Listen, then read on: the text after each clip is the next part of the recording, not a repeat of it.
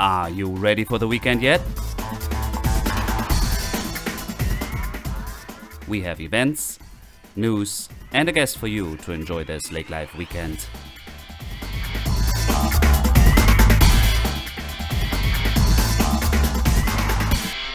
Hello, and welcome to another episode of our Lake Life Weekend podcast.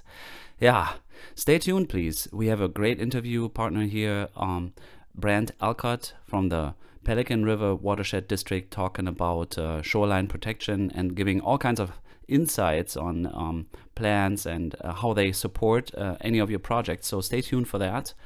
And I am still exhausted from this past weekend. It was in the 70s, and I spoke about sunscreen, and we used it, but still, I think we got sunburned. It's really nice, really strong.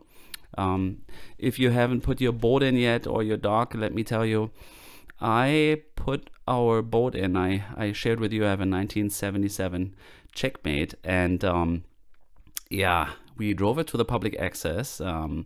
It fired up. We let it warm up a little bit. It's an old engine, and we took off. And then the motor went out.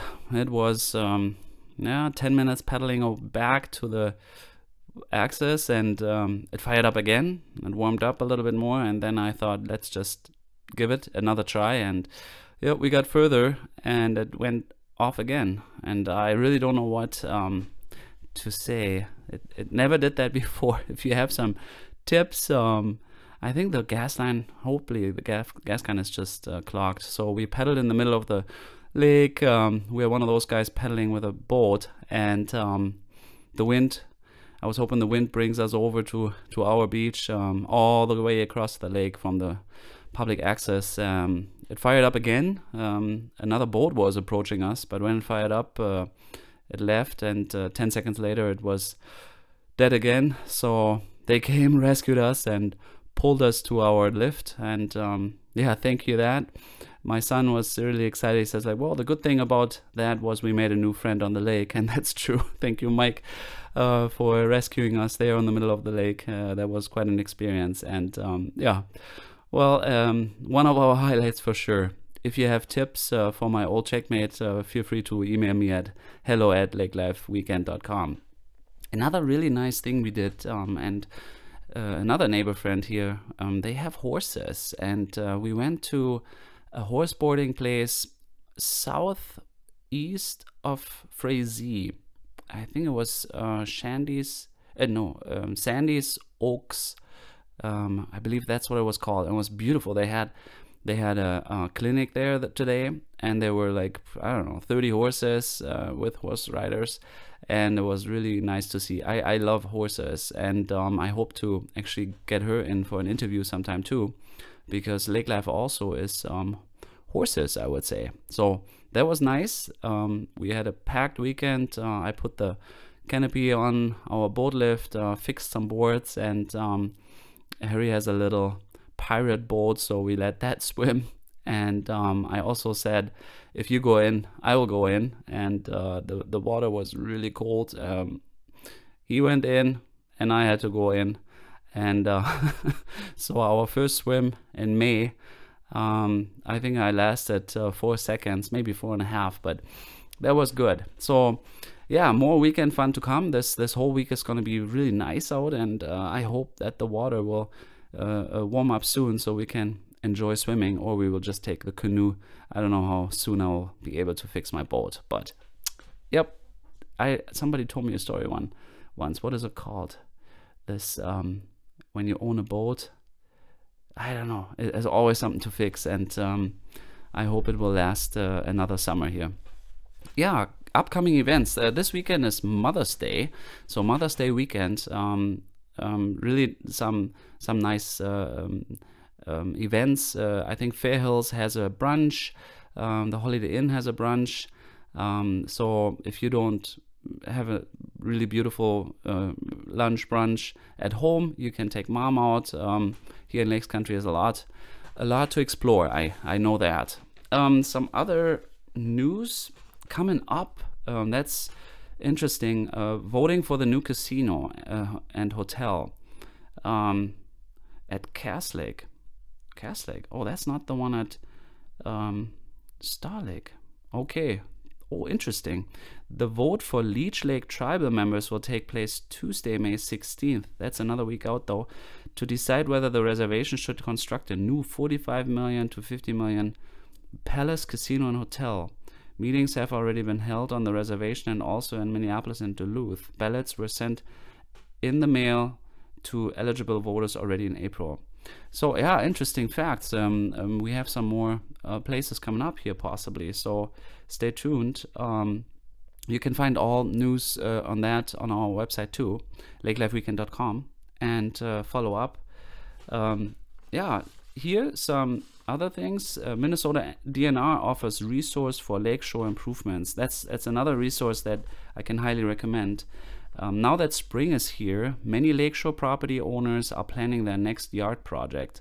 Property owners have a significant impact of the health of wildlife and the water based on how to manicure their lawn for the season. The Minnesota DNR offers online tools such as Score Your Shore and Restore Your Shore for landowners to use to implement when evaluating their property and planning their next project. You can find it all at www.dnr.state.mn.us/RYS. You'll find a link on our website too. So if you want to educate yourself on the DNR resources, and then also later you will hear about the Pelican River Watershed District and their resources for your projects. Some events: Homestead History, May 11th, History Museum of East Ottawa County in North Perham. Keith Butler will take about the history of homesteading in Minnesota at the History Museum of East Ottawa County in Perham. That's already Thursday. It's a nice local event, 4 p.m. to 5 p.m. And then if you want to hear some music again, Josh Turner is at the Shooting Star Casino on Friday, May 12th, 8 to 9:30 p.m. Shooting Star Casino in Menomen. John Turner will be performing at Shooting Star Casino. Ticket prices start at $25 for general, $40 for select, $55 for star. I guess that's a VIP pass or something. And then this weekend, yes, walleye fishing opener. The Minnesota walleye fishing opener is May 13th, this Saturday. Before you head out on the water, make sure you have an up-to-date fishing license and are familiar with all limits and regulations. This year's possession limit is 6 combined, not more than 1 walleye over 20 inch. Well, good luck. And then there's a spring vendor, blender, and craft show on Saturday, May 13th, 10 a.m. to 2 p.m. at the Holiday Inn on the lake. The 9th annual Spring Vendor, Blender, and Craft event show will showcase local artists and crafts at the Holiday Inn, May 13th. All current events on our event schedule, so please drive to our website and find information there. Yeah, I don't want to keep you up from this interview, which I thought was really, really nice. So stay tuned, enjoy. Yeah, hello. Welcome again. I am here with Brent Alcott from the Pelican River Watershed District, and he will be talking a little bit about what he's doing and what the Watershed District is doing in the area. Welcome, Brent. Thanks for having me. Yeah, thank you for coming. And tell us a little bit about yourself. Are you from the area? Did you come to Detroit Lakes? Sure. No, I'm not from the area. I'm a Minnesota native. I grew up in Big Lake. It's a little town northwest of the Twin Cities, about 45 minutes or so. Okay, direction Brainerd? No, not quite that far. Yeah, same direction as Brainerd, but not quite that far. By Elk River. Yeah, okay. just north of the Twin Cities. Not too far away. Okay. Okay. Graduated high school there, and then went to college at the University of Minnesota in Duluth. Where I got my degree in biology and minored in chemistry. Okay. Okay. So you're coming from the biology background. Yep. And how long have you been with the Pelican River Watershed District here? Oh, let's see. This fall it'll be 3 years, so about 2.5 years now. Okay. Yeah. Okay. And what is your role, and what does the Watershed District do? Sure. I'm the assistant administrator. I've a few primary jobs, but one of my main ones is the residential and commercial permitting program.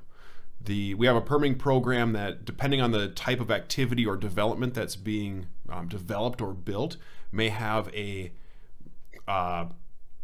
stormwater management requirement, something that you would have to manage the stormwater off of the impervious surfaces to meet the water quality goals to ensure that the water resources aren't degraded. And I'm responsible for administering that program. Okay, well, wait a second. Let's step back. Sure. And I didn't mention, I actually met you a little while back at my Rotary Club. Yep. And then we met again at the Expo earlier this year, where you represented and were in touch with people visiting or living residents from the area. And so the Watershed district serves the counties of... Yeah, let me back up and just tell you what our range is. We're about 122 square miles. Okay. So we go from north of Floyd Lake in the agricultural region up by Campbell Creek. Yep. That'll be the northern extent of our boundary. And we go just south of Lake Melissa, kind of by the Bucks Mill Dam. Yep. That'll be our north-south area. And then east-west on the west side would be Pearl Lake, that area there. And then just east of Detroit Lake. Okay. And there's more watershed districts, right? So you're one of many? How There many? are. Oh, I would have to look. I don't know the number of watershed districts off the top of my head, but in this area, it's just us. Cormorant Watershed District is to our west. Buffalo Red and Wild Rice are to our north. Are you a government authority? We are. We're a unit of government that's petitioned by the residents, usually for one of two reasons. One would be flooding or water quantity issues, where if it's prone to flooding. Mm-hmm. The other issue would be water quality. Mm-hmm. Ours was formed for water quality purposes. Mm-hmm. There was some pretty degraded waters 50, 60, 70 years ago. The citizens of this area petitioned the state to establish a watershed district, and we were established a little over 50 years ago, about 50 and a half years now. Interesting. So in the 60s. Mm-hmm. Okay. Yeah, we celebrated our 50th anniversary this summer. Oh, okay. Yeah. Congratulations. Well, thank you.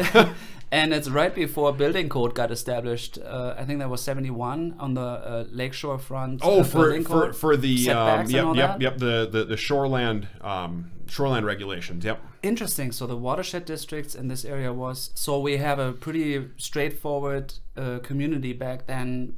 Minnesota protecting there was some pretty seriously degraded waters, especially Lake Sally was really bad back in the 60s and has rebounded wonderfully since. Really? So okay, maybe later you can share a bit of the success stories here. But absolutely. So we have, you said 122 square miles. We have 144 lakes. Oh wow! Within 122 square miles. That's significant. That's a lot of lakes. A lot of lakes. A lot of those are going to be smaller pothole natural environment lakes that don't have a whole lot of residential development on them, but we do have quite a few highly developed lakes in the area too. And when does a resident get in touch with you? Sure. So there would be kind of two different thresholds. Well, I guess three for permits. Any activities near the shore, within the shore impact zone. So for most of the general development lakes, that would be 37.5 feet from the water. Mm-hmm. So if you're doing any activities in there, vegetation removal, tree trim or tree removal, riprap, if you wanted to put sand along the shoreline or on the water, that would be something that you would be required to get a hold of me to get the proper permits. Okay, so if I improve anything close to the water. Yeah. So it's not building a house that close, we cannot build anyways. It's way too close. Yep. 37.5 feet. Yeah. Unless you're grandfathered in. Mm-hmm. And then, okay, and so you get... Yeah, and the other thing I would like to say too is just because there's a permit requirement, or even if you aren't required to have a permit, I am open to people contacting me to get insight of what works and doesn't work along the shoreline as far as riprap or planting ideas. If residents are interested in how they can better use their land and protect the lake, that's what I really enjoy doing too. And of course, that's all our goal, because we want to enjoy the waters as long as we can. Absolutely. That's the mission of my organization, is just to protect and enhance our waters, both rivers and lakes. So you work for the resident, finding the best solution to fulfill their project. Exactly. You don't work against them. You kind of want to say like, okay, if you want to do that, then we could go there by doing this. Yep, exactly. And we have a set of rules that are established of what you can and can't do, based off of a lot of community input when they were established. We had biologists and hydrologists and a lot of people that came together to look at the difference in the type of land and how that would affect the adjacent public resource, being the lake. And you mentioned planting, and I know that there are some native plants or some significant plants that help. Absolutely. I mean, I'm really uneducated compared to you. So everything now, to make it easy, it's rainwater floating into the lake, and then how much it takes along. Yes, exactly. So what our major concern that we're trying to stop is phosphorus. It's a naturally occurring element, and in this area, it's the limiting nutrient for our lakes. So the exact amount of phosphorus directly correlates to the amount of algal growth, or the amount of greening, the green algae growth that you'd have in a lake. So the more phosphorus that gets there, the greener the lake becomes.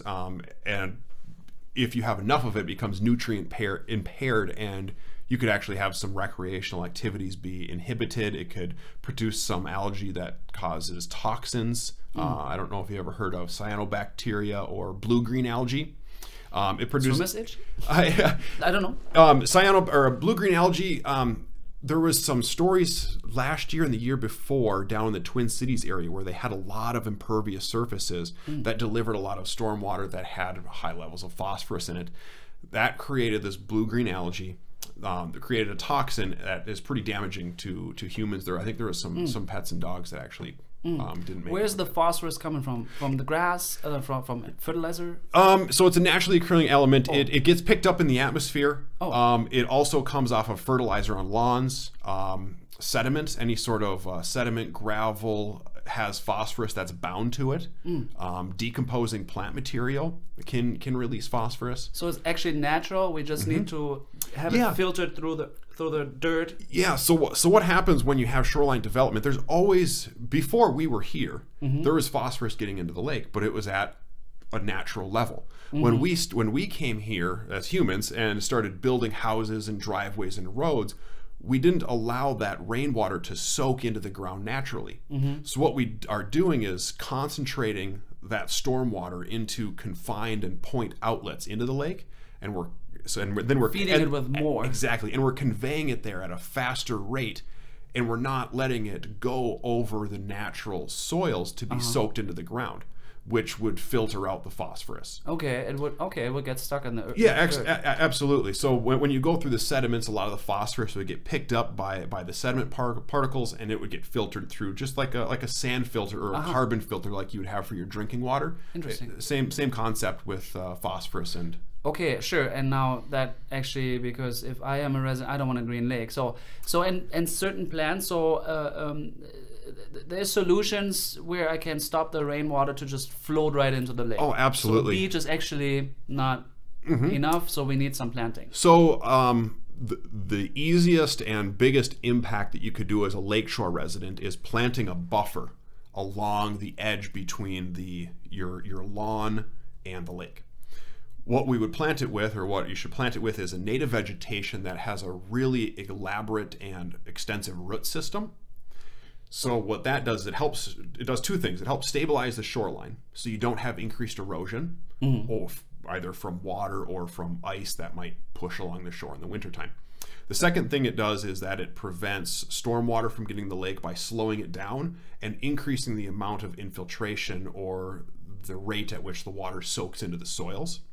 And then, being that it's a native plant and the root structure is so elaborate, it picks those nutrients up for its own growth. So that way it's kind of like a sponge. It stops a lot of that phosphorus before it gets to the lake and picks it up. A lot of them are really pretty gorgeous, actually.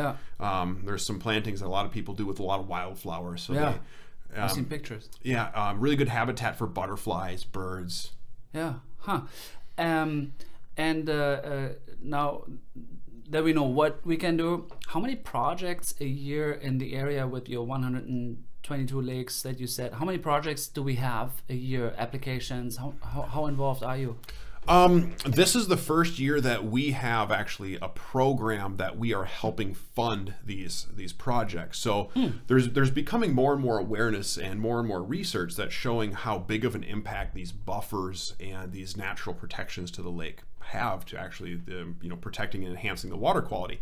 So the Watershed District this year, the Board of Managers approved a cost share program where we could actually reimburse the cost of the plant material that people would use. So for a residential property, we would reimburse $500 or 75% of what the plant material costs of planting a buffer. That's good to know. There's been a lot of interest in it. I've been promoting it pretty heavily, and there's been a lot of people that have interest in it, and we're getting some applications now already for this spring season. Yeah, for the spring and summer season for plantings. Yeah.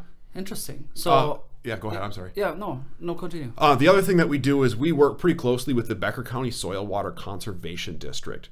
They also have a cost share program where they actually help cover the labor costs associated with the plantings as well, whether they do it themselves or you contract with someone else to do it. So when you use those two local programs, the cost of the landowner is pretty minimal. Like 25.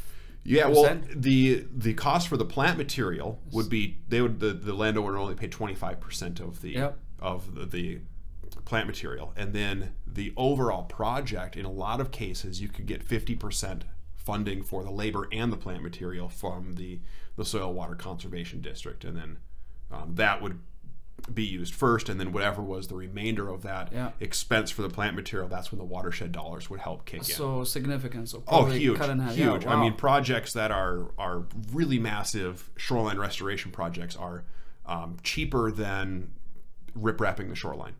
Interesting. And that's kind of what our goal was, is to get some alternative solutions to erosion control and promote natural shorelines to help stabilize those shorelines and prevent erosion, instead of just doing the riprap, which isn't always the best solution and could be damaging to the lake too. Yeah, we'll share later how and get in touch with you. That is also interesting, how to get a hold of the Watershed District. Yeah. But so you're growing. Tell us a little bit about the success story. So you said we had a really stressed Lake Sally. Sure. And what reflecting on the history, how successful has it been?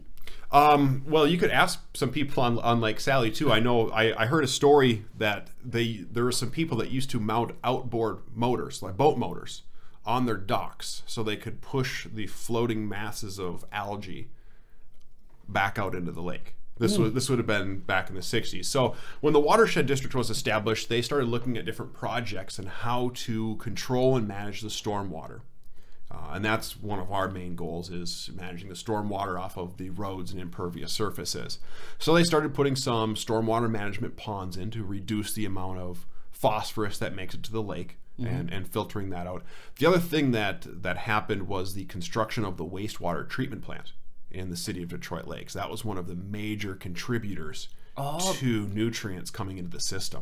Oh, through St. Clair? Exactly. Oh, really? Yeah, St. Clair's also it carried through. Yep. Well, fed the bacteria. Yeah. So the existing wastewater treatment plant was built in the 70s, I believe. Don't quote me on the exact year, but I think it was the 70s that was built, and that discharges directly into Lake St. Clair.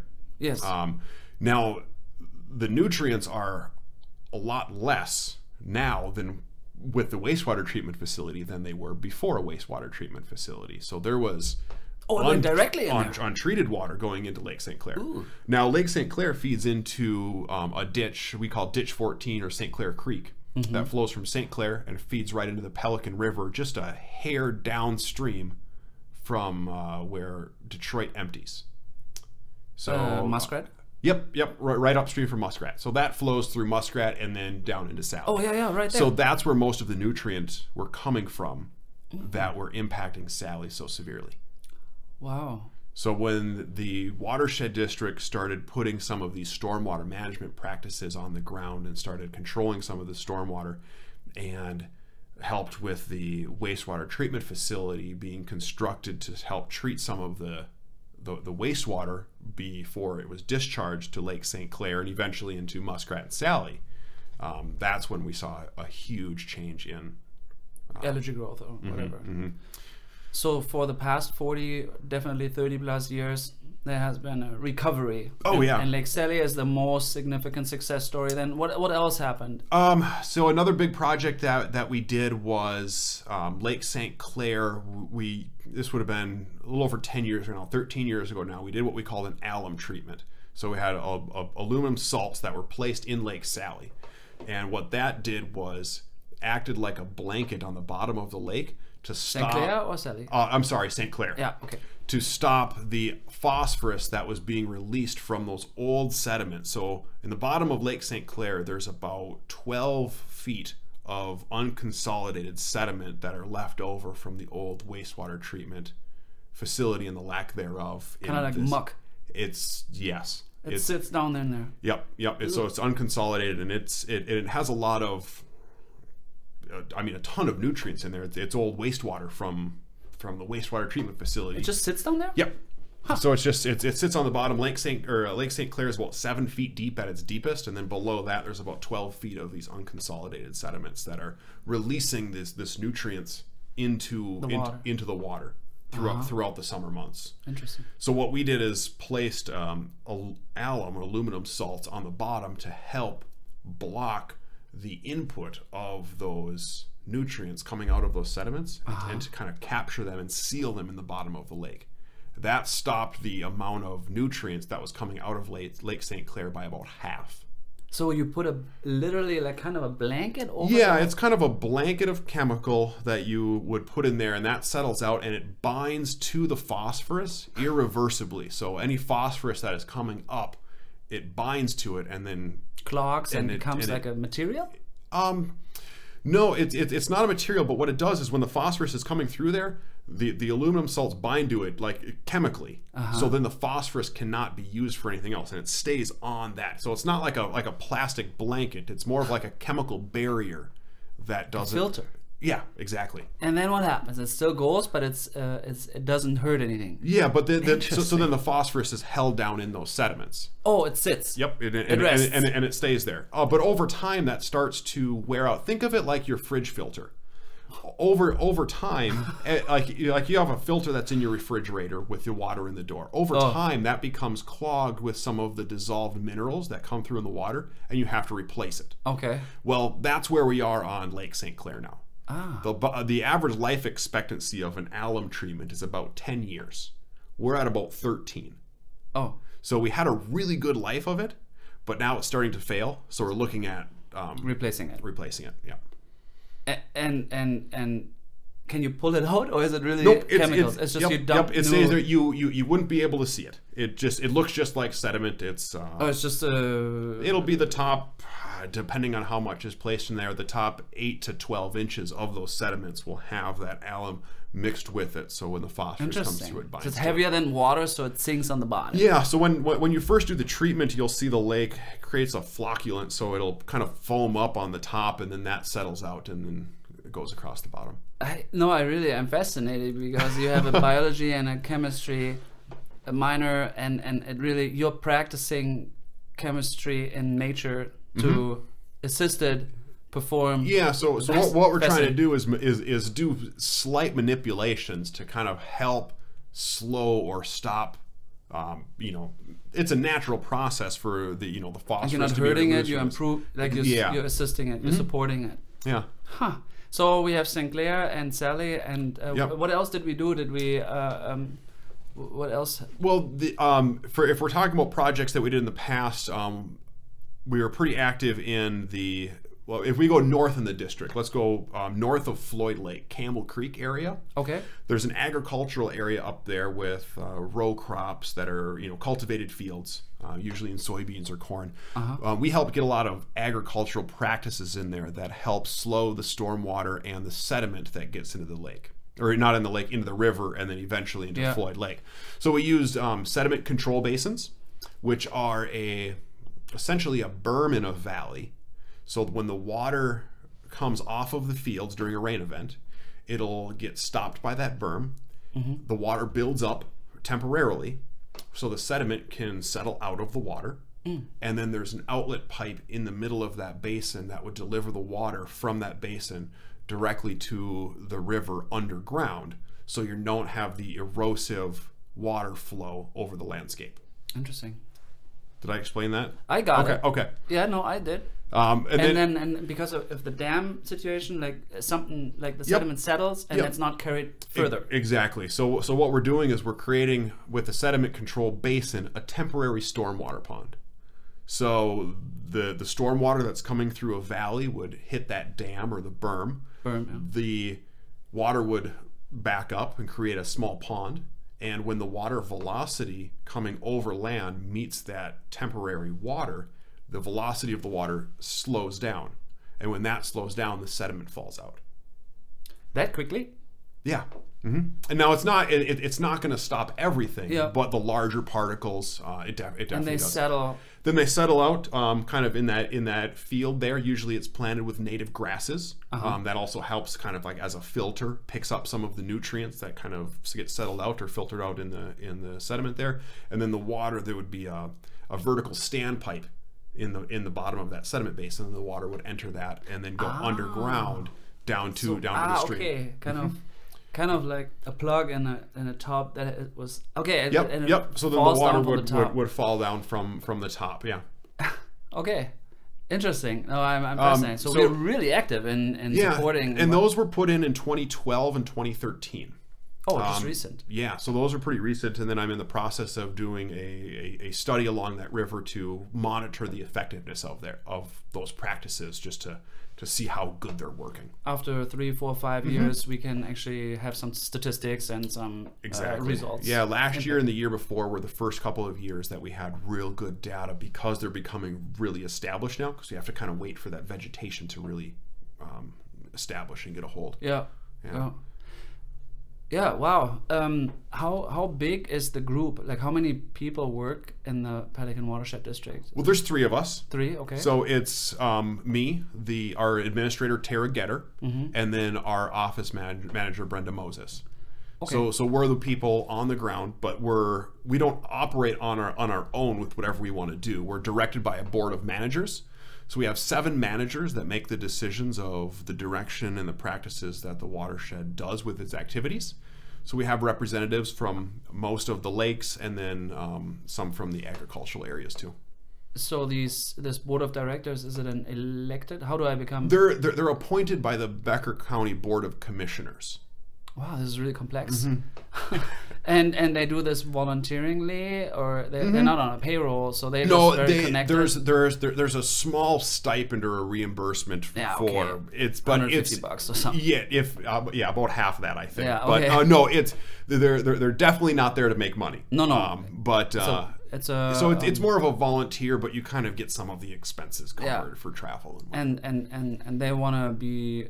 Okay, they're representing the best interest of the community, the best interest of nature in that way, in that sense. Yeah, so we have different regions of the watershed district that are represented with the board of managers. So we have a manager from Lake Detroit, one from Long Lake, one from the Sally Melissa Association, and then we have some from north in the agricultural area. So we try to get some people from every different type of environment or area that we have in the watershed district, so we have good representation of the district as a whole. And they deliver the needs in a way. Yeah. So they meet once a month, and then once a month. Yep, and then the district staff will kind of report on what we did last month, and if there's any new projects, and kind of inform them of what we've been doing, and then they make decisions on different projects that we'll be conducting.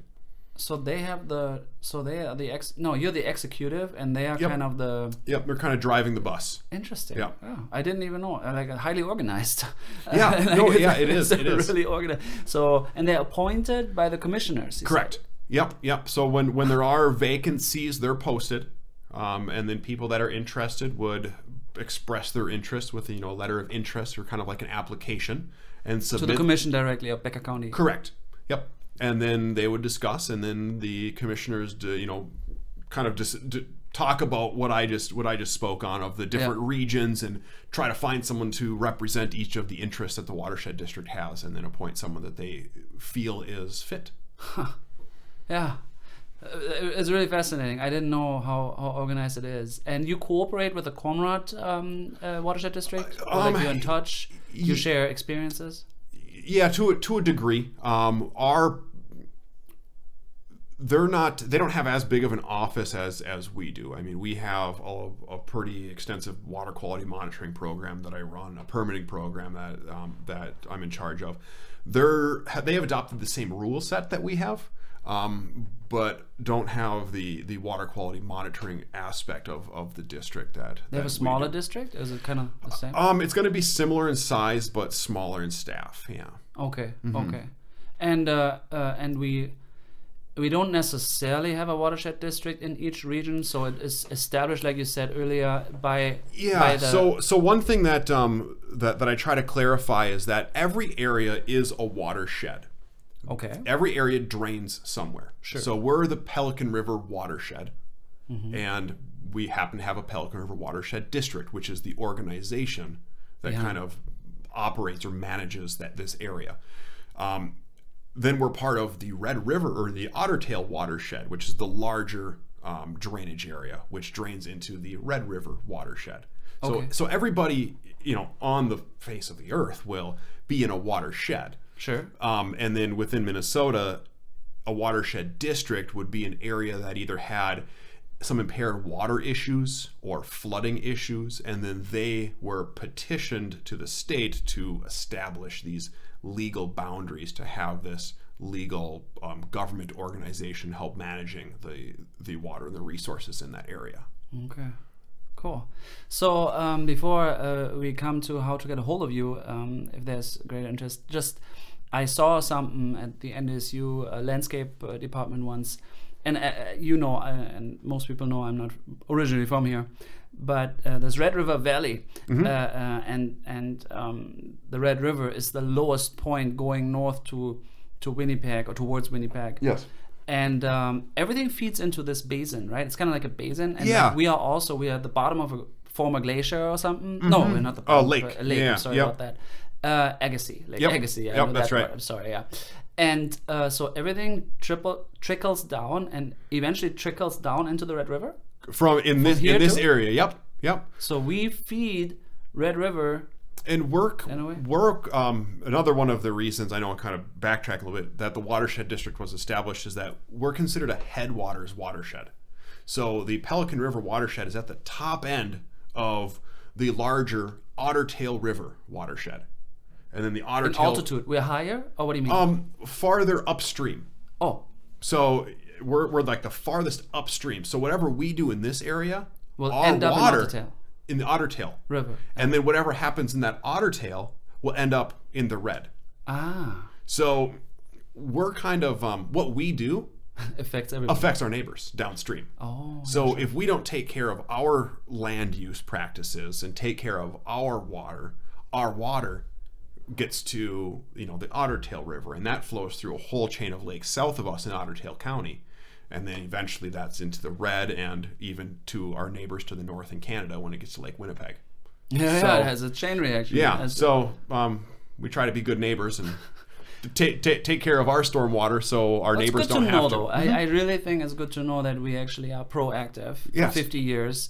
Considering our neighbors, that's really a good working society, and I hope we will continue with that approach. And actually, the awareness for me as a resident, either as a weekender resident or like a permanent resident in the area, that it's kind of like throwing a pop can out of the window of a car. You better don't do that. Yep. And like the same with me owning Lakeshore, whatever I do. And if more people do it, has a negative impact on a public resource. And that's the nice thing about Minnesota is that the lakes aren't owned by anybody. Anybody can use the lake. They're public, so people that live on the lake get to use them, but people that don't live on the lake have the same benefit of using these public resources. And when you have private land or private property around the lake, what happens there can affect a public resource. So that's why we're so active in trying to take a proactive approach of managing and helping educate people to make wise land use decision. We're not anti-development by any means. I mean, it's important for the community to grow and thrive, to develop. We're just trying to help educate on responsible development ideas and practices that we can develop and grow our community while still protecting and preserving one of the reasons why our community is here, for the public, for the lakes. Yeah. Good. How do we get in touch with the Pelican River Watershed District? Our office is in the Wells Fargo building here in Detroit Lakes. Yeah. If you go to our website, it's prwd.org, so Pelican River Watershed District. So okay. prwd.org. And we'll share that on our website. Okay, yep. And then our numbers will be on there. My contact information on what will be on there. So if you want to give me a phone call at the office, send me an email. And also more of what you do, your mission is, and how you support. Yeah. So then on there too, it'll show a little bit about what I do as far as research and water quality monitoring. Yep. So, making sure that our lakes are maintaining at a good water quality level, aren't being degraded, and that's the other part of our goal. So good. Anything you want to add? Well, it's construction season, and everyone's looking at improving their lake property. So if there are any questions, or whether you need a permit or just aren't sure, or if you just have any questions about what you should or shouldn't do, or what you can do to help the lake, not necessarily required to do, but what you can do to help benefit, give me a call. That's what I got into this line of work for, and I really enjoy it. Share your phone number, just 218. Sure, 218-846-0436. Yeah, super. Brant Alcott, thank you very much for coming. Well, thank you much for having me. I had a wonderful time. Yeah. Well, I hope we see you again, actually, like when there's updates. I really like this educational component to what we're doing. Yeah, absolutely. Well, you'll have to have me back. We're in the process of having a very large project go in, a $1.5 million wetland restoration project going in north of Detroit Lake. Wow. That will hopefully start this fall. So okay. I just want to put a teaser out there, so yes. you get me back and I can talk about another fun project we're working on. Super. Thank you very much. And if anyone is interested on that Rice Lake restoration project, we do have some links on our website too. So thank you for sharing. Okay. Well, thanks, and have a good afternoon. Thank you. You too. Thank you. Yeah, this was already our newest episode of the Lake Life Weekend podcast. We sure hope you enjoyed it. Tune in again next week with another great guest and updates. Always check out our website, lakelifeweekend.com, and if you have some comments, please feel free to email us at hello@lakelifeweekend.com, and you have a wonderful weekend ahead.